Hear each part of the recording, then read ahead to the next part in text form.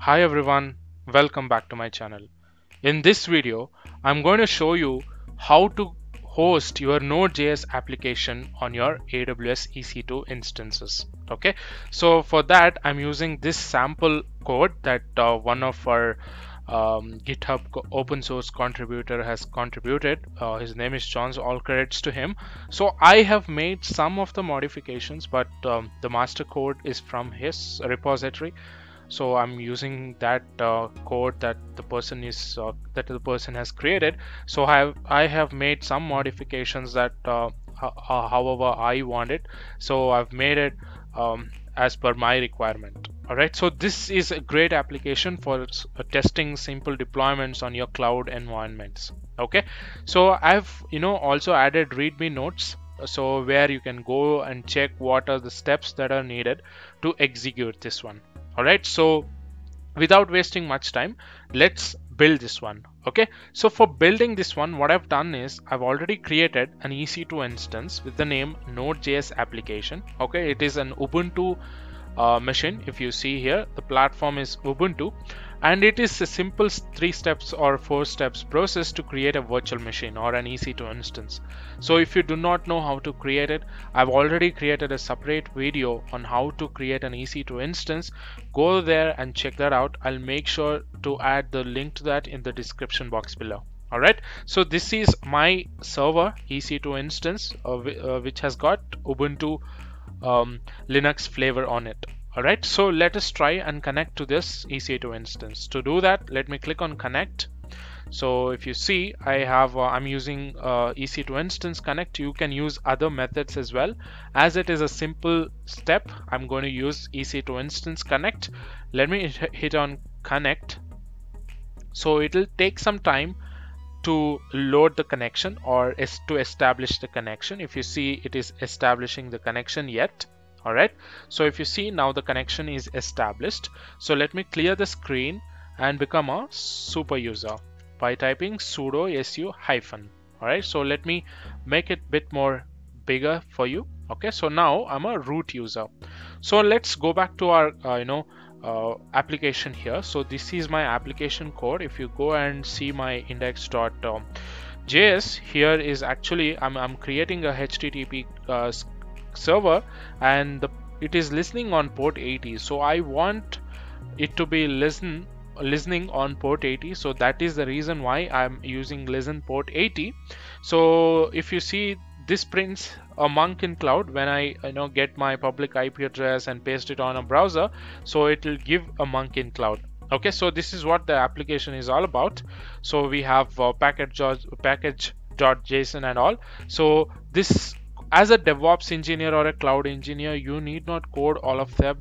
So you will get a code from the developer, and your job as a DevOps or a cloud engineer is to deploy that job or deploy that application to an EC2 instance or to your environment that is already there.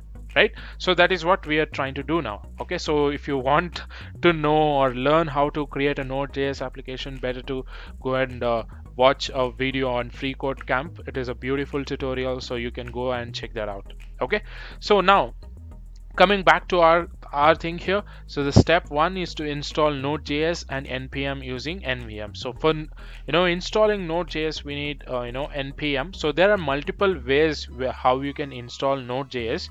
So this is my preferred way. So I'll go ahead and use this one.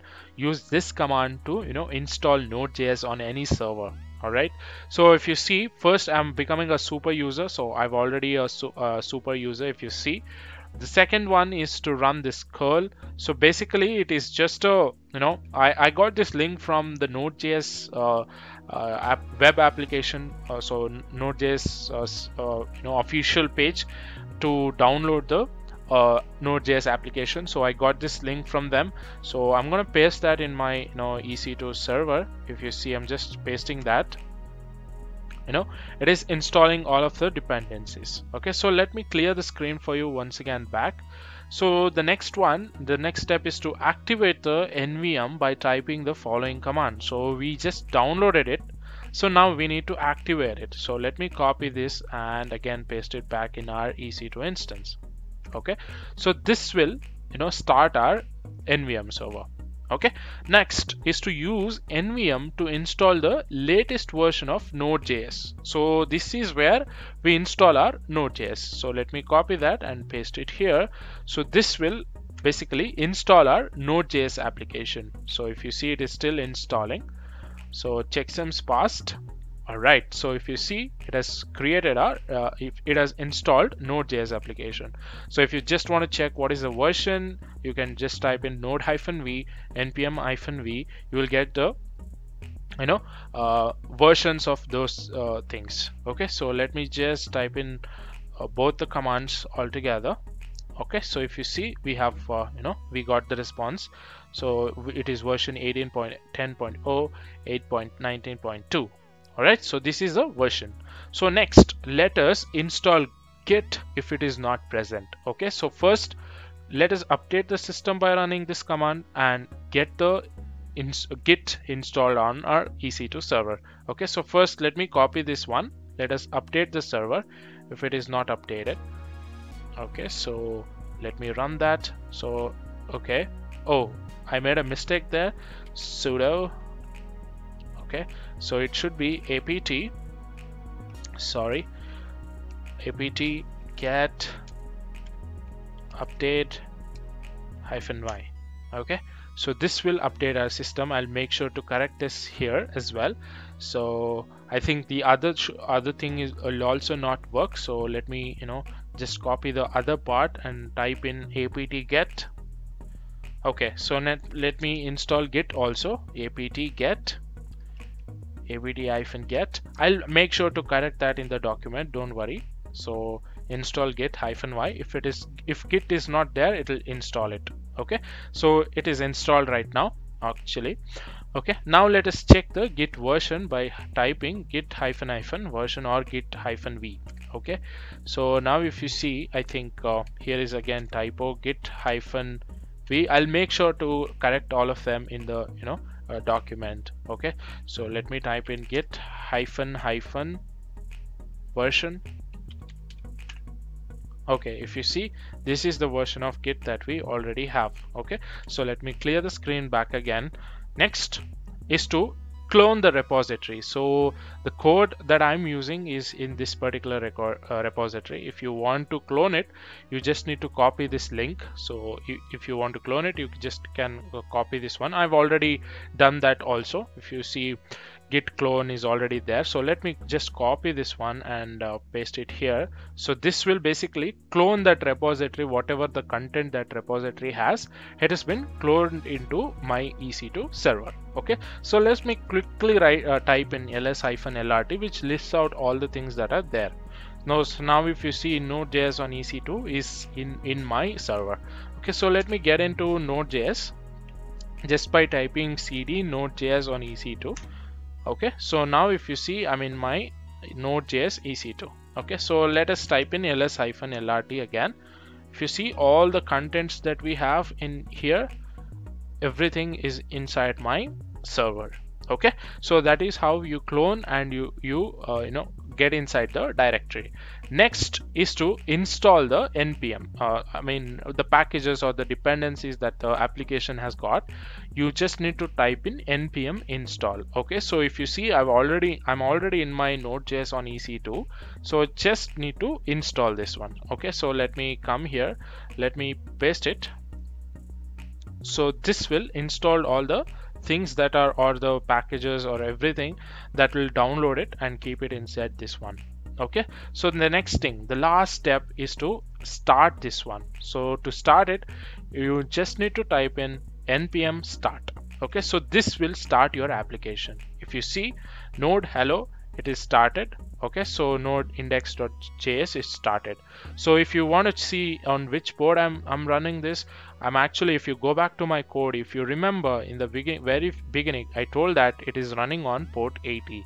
So if it is running on port 80, I need not change anything. I need not apply any ports, port conversion or anything, so port mapping or anything if it is a Docker. So I just have to copy this public IP and paste it in the browser, and this will in turn, if you see, it is producing a the content that I have in my application code, right? So this is how you host your application, a Node.js application, on your EC2 instance.